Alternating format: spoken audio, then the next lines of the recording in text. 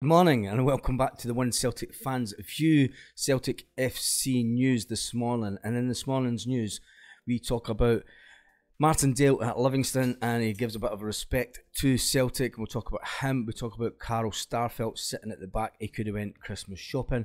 Man United and Barcelona are heating up in the race for Josip Juranovic. We talk a little bit about that again in Celtic FC Transfer news. And then we'll look at the comment section. Once again, we'll look at the comment section and see what you've been saying on yesterday's videos. So let's get into the video. First of all, La Liga giants Barcelona are looking at a £20 million offer for Juranovic. But it's looking like Barcelona will have to sell someone first, due to the fair play rules that La Liga have set Barcelona, due to the fact that they're €1 billion in debt. So Barcelona, but personally, I think that Juranovic should go to Barcelona, and if he does go to Barcelona, the next time that Barcelona are down in Elche playing, I'm going to go up and I'm going to try and get an interview with Juranovic after he leaves Celtic and joins Barcelona.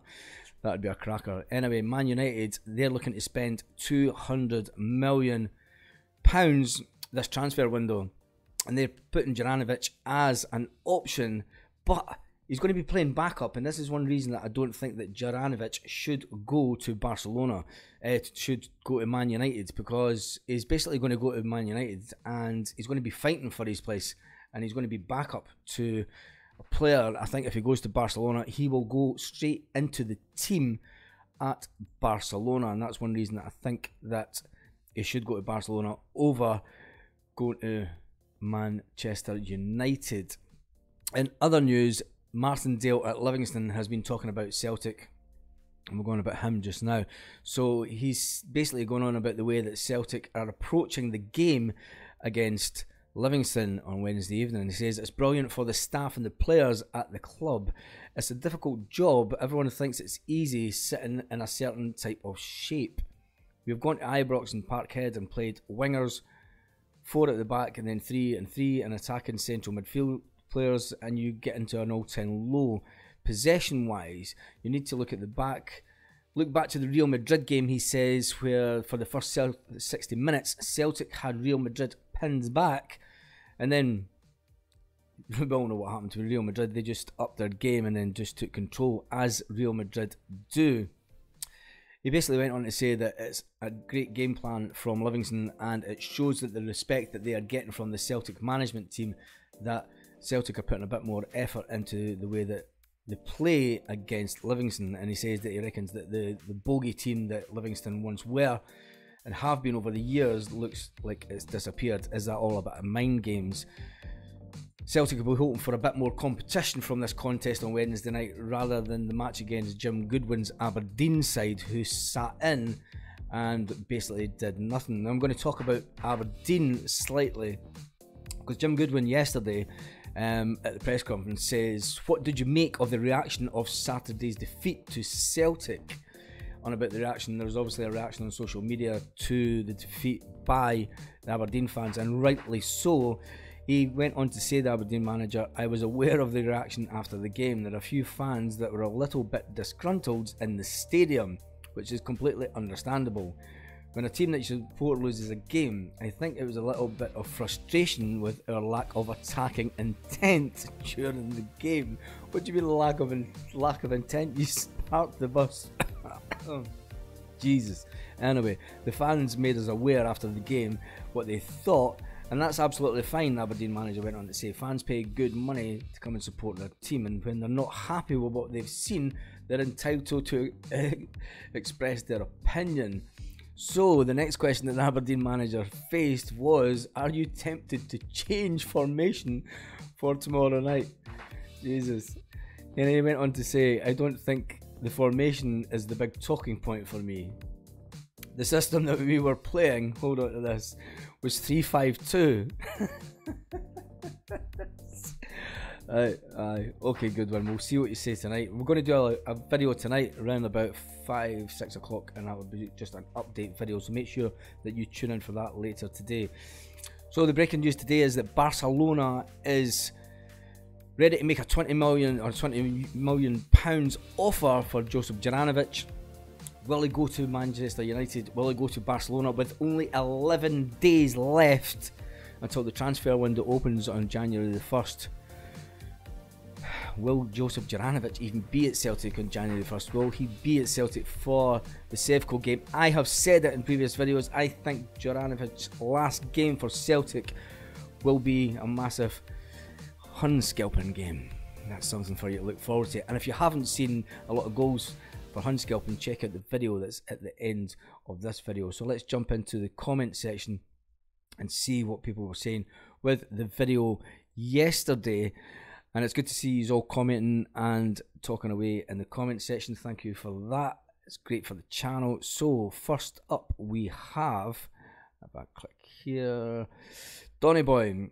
Might be a good move for Welsh. Yesterday we spoke about Stephen Welsh potentially leaving Celtic in the transfer window.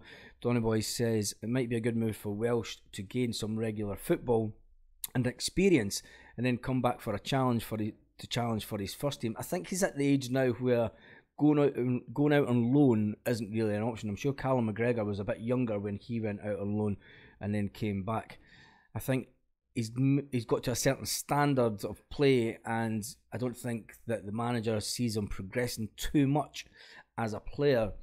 Hence the reason that I think that Celtic will let him go. Gara6283 says, put Welsh out on loan to get the game time and see how he plays, given a run of games. I was surprised at Aberdeen's tactics, 11 men behind the ball and no shots on target. We'll see how they set themselves up for the game tonight, as that they play the Sevco. And the next one is, I personally think that the player Welsh, I can't see Celtic releasing it through lack of game time. I think that letting him go out on loan, letting him go to Italy would be a fantastic option for him. Yes, and it's true what you say. Hickey, Ferguson have all done fantastic in Italy, and Patrick McLaughlin, we should be looking at another midfielder and looking to release either Gucci and McCarthy. The thing is, I don't think McCarthy will be going anywhere this transfer window due to the fact he has a hamstring injury. How on earth did James McCarthy manage to get a hamstring injury? This is the question that should be asked. Did he try to run to the loo or something? Anyway, Edward Diver says, hail, hey mate, this is a new format, it's going far better. I can see the channel going from strength to strength, and deservedly so. Keep up the good work. One of the best and most informative of them all. Thank you for that, Edward. Johnny Boy 83 says, I love how raging they are after Goodwin's comments that they may change for their visit. I think that we'll see.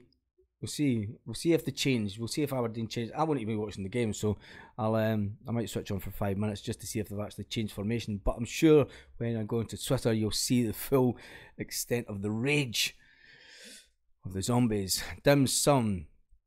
That was disgraceful, parking the bus at Aberdeen. It wasn't even football. They were just parking the whole team to try and stop us. I fully agree on the transfer stuff. I don't think the big fella is going to get sucked into that crap. Yeah, Andy Postecoglou won't get sucked into the transfer bidding wars for players. I think he makes his mind up early and makes his moves early.